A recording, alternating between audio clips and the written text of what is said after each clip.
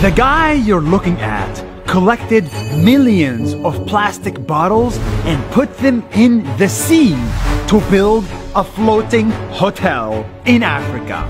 The first of its kind. What? Who is this guy? Why did he collect so much trash? And how much does he charge his hotel guests? In the remote country of Ivory Coast in Africa, I found Eric.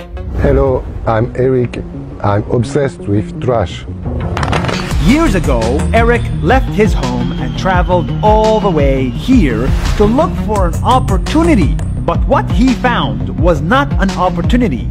He found this, a plastic bottle floating in the sea. Then he found another and another, until he saw thousands of them lining up the beach of Ivory Coast. And that's when he realized all the plastic that people threw away never got recycled. They end up in the beach, poisoning the water and turning a beautiful coastline into an ugly eyesore. It has been happening for years, but no one knew what to do with all the trash. That is when Eric had a crazy idea. What if he used all this floating trash and put thousands of them together to build an island hotel in the sea? And not just any island, but a hotel island. Eric was so crazy about his new idea that he started collecting plastic bottle after plastic bottle until he ended up with 800,000 of them. Then he tied the bottles together, put wood planks on top of them, built a few rooms, and bit by bit, the island started to float. In the beginning, when the people saw what we were doing with the trash in the Laguna, people said I was crazy. Then Eric went one step further and added a freaking pool, a restaurant, and even a karaoke bar made by trash on top of water.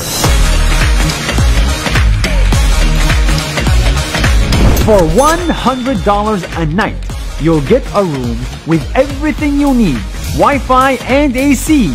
And if you're bored of the view, you can even ask Eric to move the island for a different view. What? The island can be towed totally or partially for event, for example. This huge trash object in the middle of the sea is actually really eco-friendly. It has its own solar panels for energy and its own equipment to turn waste into fertilizer. Today the island weighs over 200 tons and attracts over 100 visitors per week. Eric's Island is now a successful business, but he's not stopping here. He's planning to get more plastics and build even more islands. On weekend we organize trash picking on the beach. We even get the kids to participate, so they learn not to throw away the trash in the nature when they grow up. And yes, he's getting the whole Ivory Coast to help, so that one day the coastline of this beautiful country will be plastic free. I want to change the way people look at trash. Nothing goes to waste. We just have to find a different use for it. This guy managed to build a whole island, created jobs for locals, inspired a country, and made the world a better place simply from a plastic bottle. It goes to show nothing is ever too small and no idea is too crazy to make a difference. Did you like that video?